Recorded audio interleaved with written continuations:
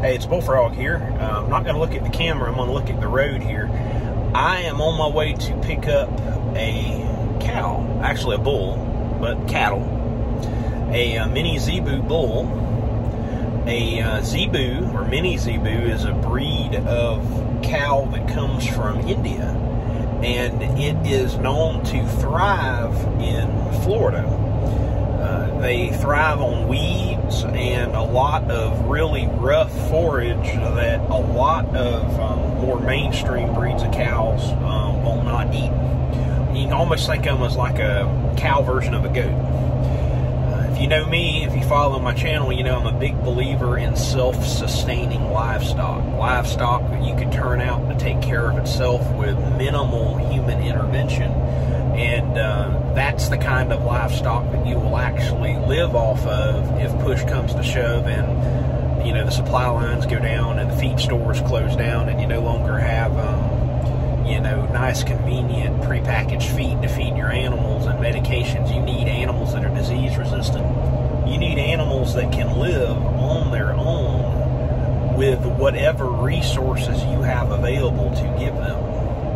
And that could mean that in your prep plans you actually tailor, you know, to what you can. If you're looking to buy a place, you tailor your land to match the livestock you're going to put on it. But it also means that once you have your land, your farm established, you then tailor your livestock and your crops to what works best on that land and that habitat and that climate. You know, I'm a big believer in that as it relates to the chickens, and so I am with the cattle. Now, I've never raised a zebu. Zebu are not Florida natives. They have been introduced to Florida and they thrive here. There is a cracker cow, just like, you know, I have my cracker dame chickens. There is a recognized cracker cow that still exists in Florida in small numbers, and they are descendants of cows that the Spanish brought that actually are closely related to Texas Longhorns. It may surprise you to know it was Florida, not Texas, that was the main supplier of beef to the nation for the formative years of the United States, not Texas. I'm not doing cracker cows for a couple reasons. One reason is that they're highly aggressive, and I don't want that. I don't want an aggressive cow. I don't like an aggressive cow. Another reason is they are a small cow relative to other established breeds, but they are still a large full-frame cow. I want mini cows because the way I'm going to be raising cows on my farm is I'm going to be doing a rotational system where I have an electric fence. I have a 1/4 acre of electric fence, and I'm going to be expanding that as the cows begin reproducing and making calves. But for right now, I'm starting with a 1/4 acre, and I'm going to move that fence all around my blueberry fields. And my blueberry fields actually have pretty good pasture between the rows, and I'm going to let them graze on that. Now, I say it's good pasture.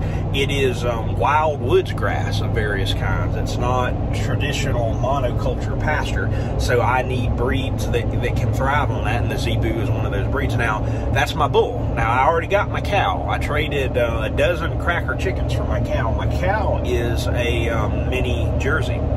And to call her a mini Jersey, she's right on the borderline between being just what they call a low-line Jersey and a mini Jersey. She's small. She's a lot smaller than a regular cow, but she's bigger than, you'll see some minis that are like dog size. She's a lot bigger than that. So she's something in between. The zebu that I'm getting today is going to be a smaller one, but I think he's going to be a good match for her. And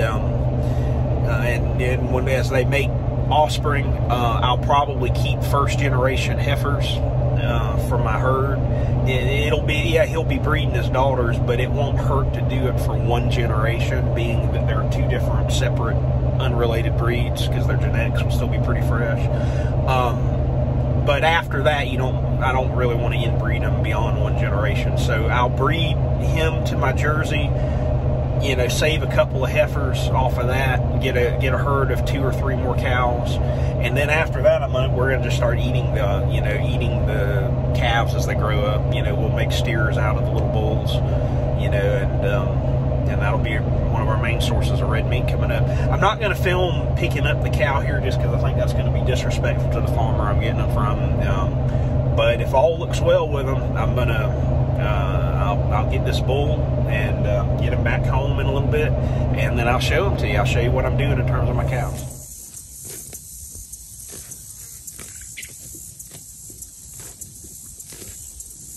So here's how I'm spending a lazy Sunday afternoon.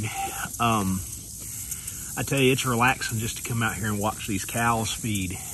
They just sort of do their thing, and I can't offer a lot of commentary yet because I haven't, had these but for a short time, and I have a lot of learning to do. I would consider myself a novice when it comes to cattle. I grew up with cattle, and I know how to take care of cattle, so I'm not a novice in that regard. But I am a novice as it comes to understanding a lot about their biology and their behavior and why they do what they do. I have a tendency to look at them just like I do my chickens and think about them as wild animals that we've domesticated more so than kind of taking their domestication for granted. I want to understand their social structure, their breeding, their feeding. I want to know why they do what they do. I want to understand their genetics better. I've been actually doing some reading. I did not know where our domestic cows came from. They came from a species called the Auruk, which if you read in the Bible, it's actually, when the Bible's talking about the ox or the wild ox, that's what it's referring to most of the time. And yeah, we have wild cattle today like bison and buffalo of different kind, but the Auruks were very much like our domestic cattle, but bigger, and wild acting. Probably the closest thing that acts like them today are the wild cows in Hawaii. The feral cows there that if you ever watch anyone hunt those cows, they actually act like white-tailed deer. They rub trees and make what we call pawns. I think Yankees, you call them scrapes, but they behave a lot like deer, and the Auruks, I think, did so, and they lived in the woods in Europe and sent throughout Central Asia and Northern Africa. And the Auruks actually didn't go extinct till the 1600s. So we do have some good historical accounts as to how they behaved and what they looked like. So that's fascinating to me.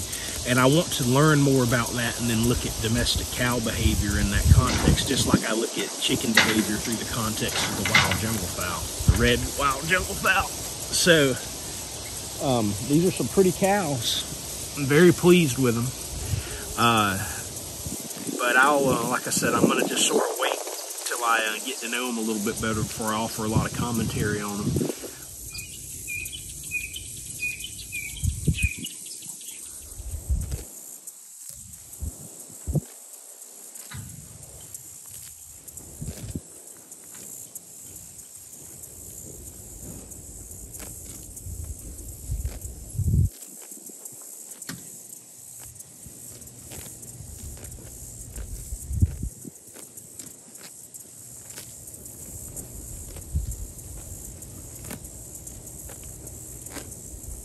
All right, it's late in the evening now. I thought I'd finish this video.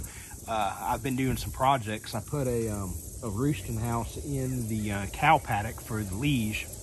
It might take a couple nights of me training them to go in there, but wanted to, I hear my daughter calling me. I wanted to go ahead and get one up and get them trained to use it, but you can see the cows are behind me and they're eating acorns off of the little water oak that's in there. On one of my family farms that we had growing up, we had an 80-acre farm, a 20-acre farm, and then some other farms if you count the extended family. But my immediate family had a total of 100 acres spread out between two farms that I grew up on. And one of those farms had about 30 head of cow on it. That was the 80-acre farm, and a lot of woods. And the only care that we gave those cows was that we would drive out a couple times a week just to check to make sure their waters were working, and during the wintertime we would throw a bale of hay out there every so often.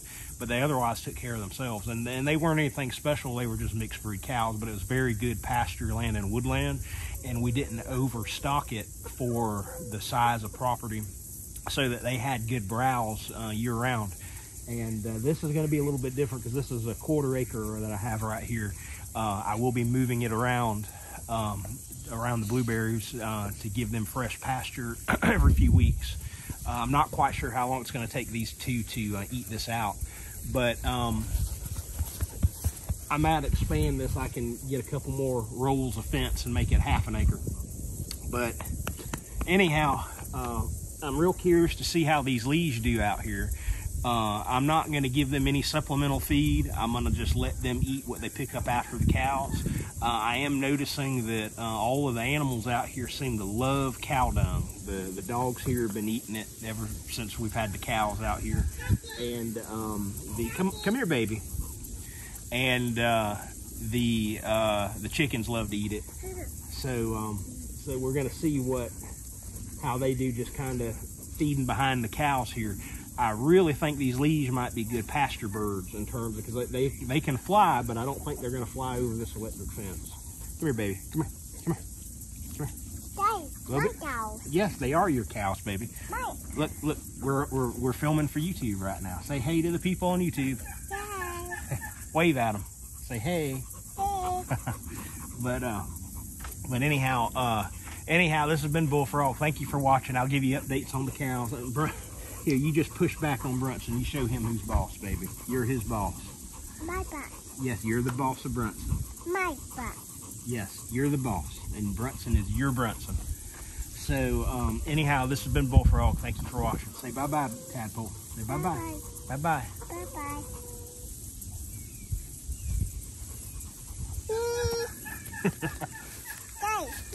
Daddy.